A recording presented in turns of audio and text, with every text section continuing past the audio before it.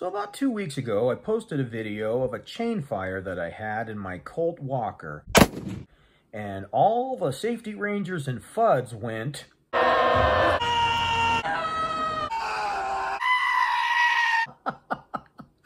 Man, if there's two things I love, it's shooting and upsetting FUDs and safety rangers. So, what the hell is a chain fire? Well, a chain fire is something that can happen on a cap and ball pistol, and what it is when you have your cylinders loaded and capped, and you cock the hammer and pull the trigger, and more than one chamber fires at a time. And it's not very good, and it's embarrassing, to say the least, and it's not really something you want to have happen. Now, what causes a chain fire? Well, basically, one way or another, either from the front, or the back, some flame gets into another chamber and sets one of those things off. So, how do you prevent that from happening? Well, that depends on who you ask. Now, I want to warn you, in this lecture I'm about to give you, I'm going to be saying things like, in my opinion and in my experience, more than a few times, so consider yourself warned. But there is a particular group of people that say things with extreme certainty, like everyone knows chain fires come from the nipple side of the chamber. Oh, well, okay, I suppose that's possible. And then there's another group of people that say things like, wads and grease do absolutely nothing to prevent a chain fire. Okay, well, in my personal opinion, I disagree with both of those statements when they're said with 100% certainty. Now, don't get me wrong. For the people that say, well, I think it's very possible that a chain fire could come from the back. I mean, look, there's a hole there. I agree 100%. But in my experience, I think chain fires come from the front of the cylinder. Now, how do you prevent a chain fire, in my opinion? Well, I think the best thing you could do is, one, make sure you have caps that aren't going to at least fall off. I've had to several times in years past give them a little bit of a pinch and stick them on, and I'll either use a wood dowel to push them on all the way, or I'll hold it like this and drop the hammer, and I will give it a bit of a push with my thumb while I'm pointing my firearm in a safe direction. Also, you could use a wad in between the powder and the ball, or grease. Now, in my opinion, I prefer grease. I don't really prefer wads for a couple reasons. One, they take up too much room in the chamber that you could be using for a conical or a ball or more powder. Two, they don't give the amount of lubrication that I like on a cap and ball firearm. And three, they seem to affect my accuracy negatively. Now, again, that's my opinion. That's my experience. I prefer grease. Now, another thing, too, I would like to clarify. When I say grease, what I'm referring to is my homemade black powder lube. I know most people, when I say grease, they probably think Crisco or boar butter, which is a commonly used thing when greasing chambers. I don't like either of those products because, in my opinion, they're too runny, and it gets hot in my part of the country, and on a day when it's 100 degrees plus, that stuff will run right out of the chamber mouths and not do much for you. Now, the part where I disagree about wads or grease helping, well, I've heard a lot of things about this, and one of my favorite ones that I've heard is wads and grease being a necessity is a conspiracy that is pushed by the companies that sell wads and grease, so us black powder peasants keep buying their products so we can shoot. Well, that's a pretty cool story. I don't think I believe it, but I prefer grease. I believe it helps, based on my experience with this, and I'll tell you about that in a second. But using black powder lube, again, I know I call it grease, but it's black powder lube, and it's lamb's tallow and beeswax, performs probably the biggest thing that helps black powder shooting, especially with cap and balls, is it keeps the fouling nice and soft, and you can smear that stuff in the chambers and shoot and continue to shoot and load another chamber full and shoot. And I could shoot one of my open tops all day pretty much and not have to disassemble it and clean it. Not the case with a Remington style firearm. Anyway, so Another thing I want to clarify is in the Walker chain fire video I posted a couple weeks ago, I mentioned that the only 2 times I've ever had a chain fire, I wasn't using wads or grease. Let me just clarify. I have shot plenty in my cap and ball career without any wads or grease. This pistol here is a Pietta 1860 Army. This was the first cap and ball pistol I ever bought. I bought it when I was 16. I bought it from Dixie Gun Works, and I have shot this thing to pieces. I've shot it so many times over the years. I've broke it, I don't know how many times. I broke countless hand springs and bolt springs. I've shot the arbor loose a couple of times and had to have it fixed. I have shot this thing more than most people shoot a cap and ball revolver. The first 2 years I had it, I think I shot it every day. And I've never had a chain fire. And for the first few years that I was shooting cap and ball pistols, I didn't use any wads or grease or anything. And again, never had a chain fire. Now, I use, in my .44 caliber firearms, I use a 4.54 ball. Now, when you seat a 4.54 ball, or any size ball rather, when you seat that ball, you should have a nice ring of lead that it leaves right on top of the chamber mouth that you could pick up and look at and inspect. And what that does is ensure that you have a nice pressed fit that's going to stop any hot gas, burning powder, or anything from reaching into one of these other chambers and setting it off. That is probably the most important thing. Wads and grease are just added protection, in my opinion, which brings me to this firearm right here. Now, this was given to me by a customer, and it looked like hell. It's made by Army San Marcos, and it had tool marks all over the barrel. It really looked like hell. I made a video on it where I cleaned it up, and then we made it function, and nobody watched it, but that's okay. And for the first time, you know, I've never shot it before, I grabbed my 4.54 balls, and I loaded it up, and I pressed those things in there, and it did not shave off any lead.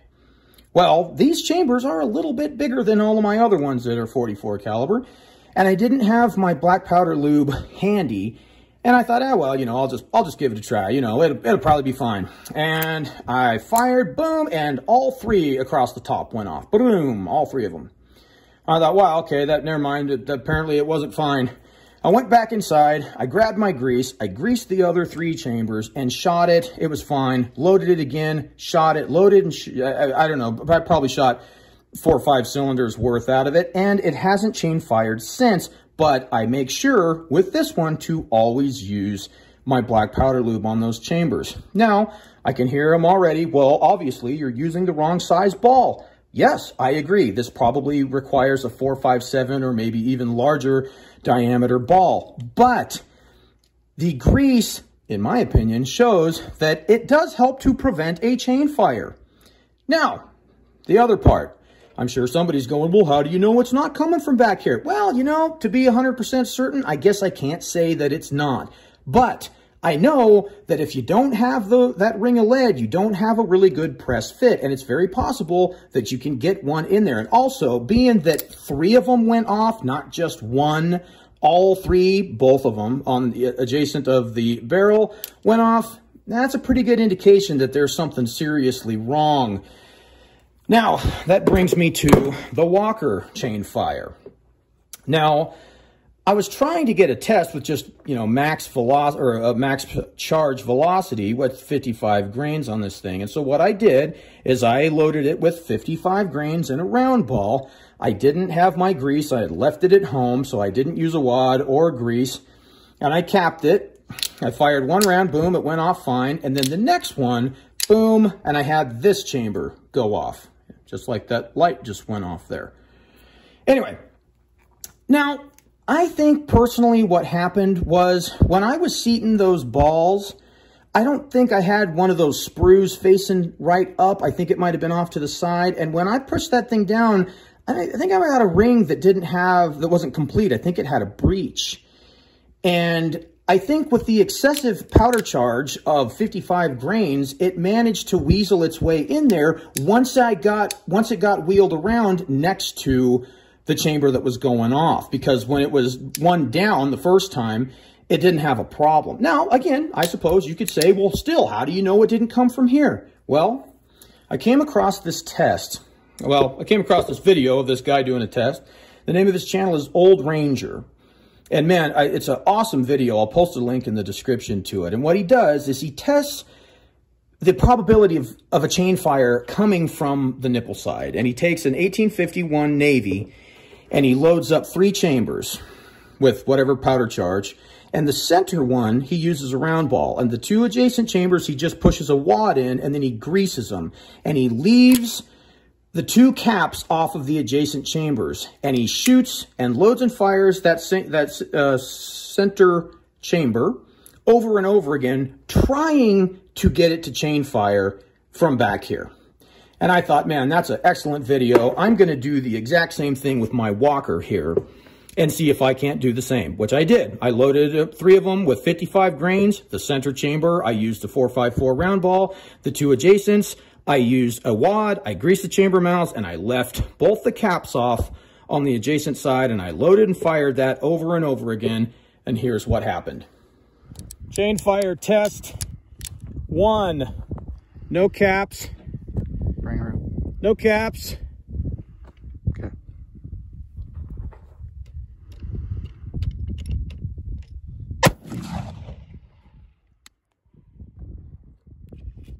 No chain fire yet. Let's load up that center cylinder again. Okay, so what we've done here is we've loaded up 2 chambers here and there with 55 grains of 3F, a wad, and then grease the chamber mouths. And then the center chamber we load up with 55 grains and a round ball. I just shot it once and it did not chain fire. And what we're doing is we're leaving the caps off of the 2 chambers that are not loaded with a ball. So now we'll do this again.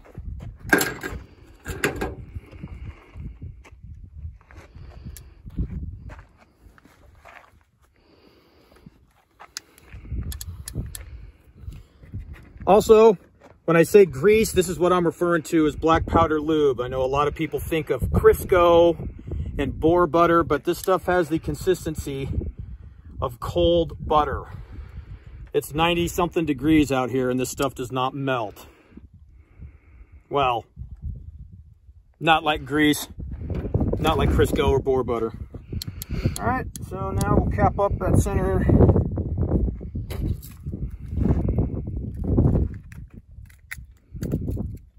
All right, chain fire test number 2.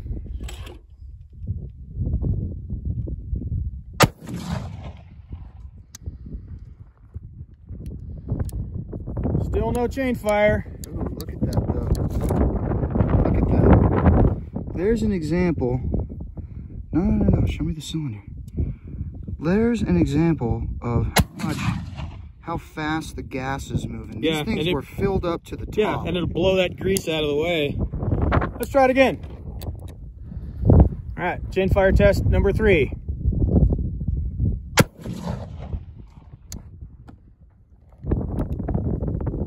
You can see how it's moving that grease. It flattens it off and really moves it around. Yeah, there's a lot of force going on in there. That flame's trying to get in there. Chain fire test number 4.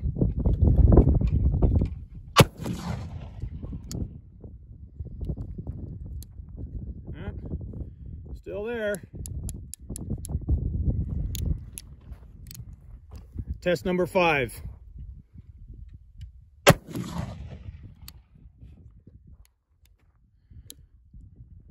Still there. Chain fire test number 6.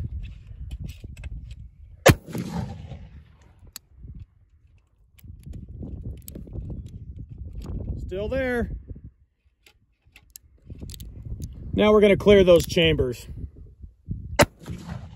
That's not nearly as loud. Pretty punky with no ball in there. Fork. All right. Princess, here you go. Chambers are clear. Yeah, even though that cap didn't split off. That's interesting. That is interesting. Usually they almost always split off. Yeah. All right, so now what we've done is we've cleared those chambers. I've got them loaded with 55 grains of 3F. I have a wad compressed on top.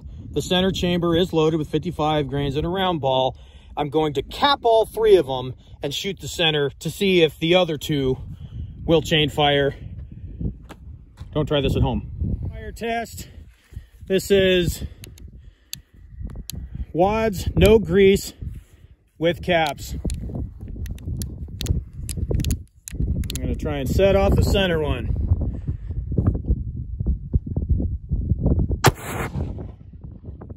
Oh, look at that. And it went.